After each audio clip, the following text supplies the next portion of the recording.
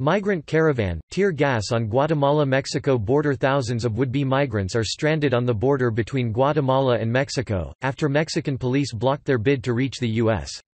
On Friday, some tried to force their way across the frontier bridge, reportedly throwing rocks at riot police.